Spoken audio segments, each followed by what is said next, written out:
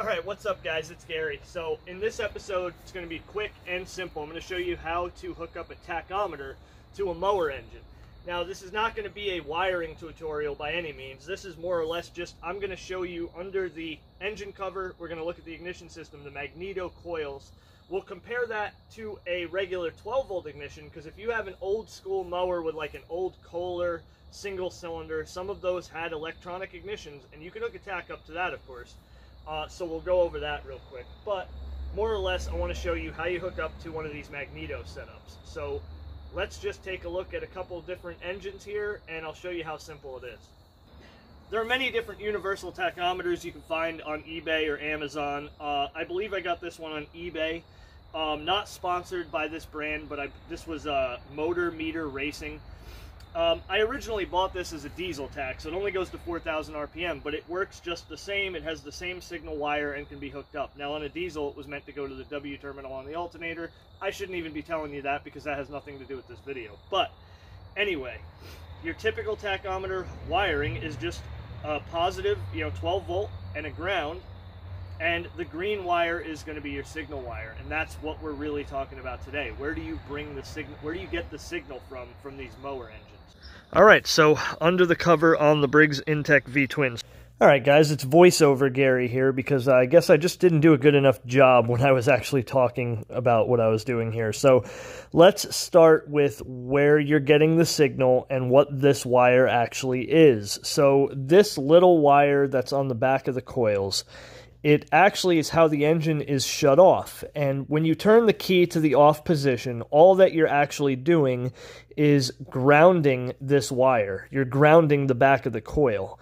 And that stops the spark. That turns the engine off. And that is actually where you're getting your tach signal. So the wire for the tach, the green signal wire, is going to go to that. Now on these V-twins, particularly the Briggs Intek V-twin, I'm not exactly sure how it is on the Kohler or the Vanguard, but there is on these Intek V-twins a diode in the harness so that there's no reversion between the coils. And if you don't have that diode, by the way, it will fry the coils. All you need to know is when you're connecting your tach to this setup here, make sure you're just connecting on the far end of the harness. Basically where after the wires have come together and it's just one wire coming out of the engine cover going into the ignition switch system. That's where you'll get your signal. So let's move on and we'll take a look at the opposed twin. It's similar but different. So the opposed twin is just slightly different in the sense that it has only one coil, not two coils. So you don't have to worry about a diode in the middle or coming from where the two Y together or anything like that. It's just one coil, two plug wires, and there's your little wire right there, the ground out, the kill wire, whatever you want to call it. And again, that is it. It's coming out somewhere over here, and that's where you can get your tach signal from on the opposed twin. The horizontal shaft opposed twin is exactly the same. I'm not going to pull this cover off to show you, but same exact layout in there. We're just sitting in a different position. And on this, you can actually see there is the black wire coming out from behind the cover. And this is a factory piece here, which is actually where your ignition switch would go to kill this thing. And that's where we have our tach signal wire just directly connected to. I'm filming this completely out of order, just like a real movie. So let's take a look at this 12 volt electronic ignition setup, because if you do have an old Kohler, I just wanted to show you real quick how you would hook a tach up to that with the standalone coil. So your typical 12 volt ignition with a standalone coil, positive and negative on your coil, your tach signal is going to come from your negative side of your coil. So again, some of the old, like real old school Kohler single cylinders will have a setup just like this with a coil just like that. And green wire, as you can see, going right inside this car. So that is where your tach signal is coming from. Now on these Kohler Command V-twins, some of them actually have a different style ignition system, but it's still a magneto. But some of them have an ignition control box, which will actually be mounted on the outside of the case here, or outside of the shroud. It's a black square box, and that is an ignition control box. They're actually very prone to failure, and the fix for that, when you go and you need to repair that, they will sell you just regular replacement magneto coils, basically a kit to eliminate that control box. Now, it's still, even with the control box, it'll still have a ground out kill. It's still a magneto, so it'll be the same thing. You'll just still get your tach signal from the actual harness portion that's coming out of the engine. That's the best place to just connect it, because that way you're not going in between the coils. More or less, the Kohler V-twin underneath there looks basically the same. This is a regular magneto setup, does not have the control box, looks exactly the same pretty much as the Briggs under there. Alright, so now that we understand what we're hooking the tach up to, let's hook it up to this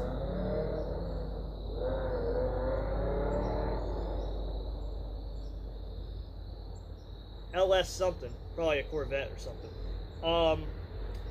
So now that we know how we're hooking our tach up, let's go ahead and I already have this thing basically wired up as you saw, just a wire going to where it needs to go.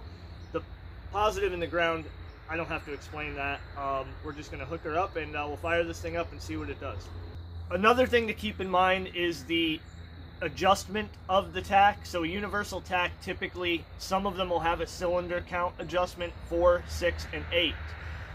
Most tachs don't have a 2-cylinder variation. You basically, for a twin cylinder, you can set it to 4-cylinder and it'll work. Now, I think that also will work on a single cylinder the same way. It should, in fact it will, because this opposed twin, as we just saw, only has 1 coil. So effectively this will be like a single cylinder in the sense of how it fires, and with a 4-cylinder setup that should work. This tachometer does not have the cylinder count on it, it just has a fine adjustment. The tachometer on the old hot rod tractor over there, that actually has a cylinder count and a fine adjustment. And the way you want to use that, especially with just a fine adjustment, is get an inductive tach. Now, I believe you can find those at like Harbor Freight. You can buy them online. They're usually very cheap. It's really just a little handheld thing that you stick right up against the plug wire, and that'll actually give you the actual RPM of your engine, and then you can dial in your tach. So again, let's go ahead and fire this thing up. I've already adjusted the tach just by ear. I do not have an inductive tach on hand, but I basically adjusted it by ear. I think it's fairly accurate, and we'll see what it does. And then as I was editing the video, I realized I stopped recording and never actually recorded me revving this engine with the other tach on there. So let's cut to footage of me at 3 a.m. in the morning on Saturday night revving this thing. I stuck a muffler on there too, just to quiet it down so, you know, the neighbors don't hate me too much. Of course, that was after about 2 minutes of it just idling with open straight pipes. But anyway, here it is.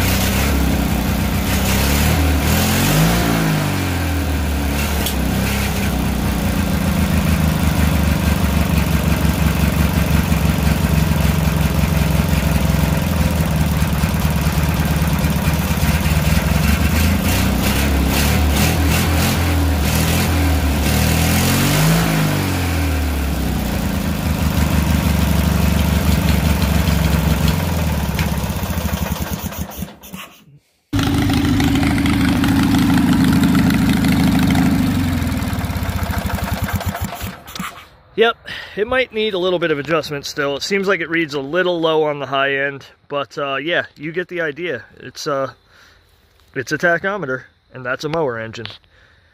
Alright guys, well hopefully that helps you out. In a future episode, I will be doing a recap on the rev limiter setup that I have on the other one there, and we will probably be setting up a rev limiter on this opposed twin once we get it further along and actually have a running and driving machine. Well, we have a running engine, but you know what I mean. So that's going to do it for this one. Real quick, simple episode. I'll be getting back to work on this other project this week because I got to get something done on that thing. I did figure out what happened to the other one when I hit the rock wall, why the belt won't stay on, so we'll be fixing that. And maybe take it up the road, maybe take it through the woods. I don't know. We're just going to have some fun. So I'll see you guys next time. Subscribe, like, comment, all those things. Thank you for watching, and see you later.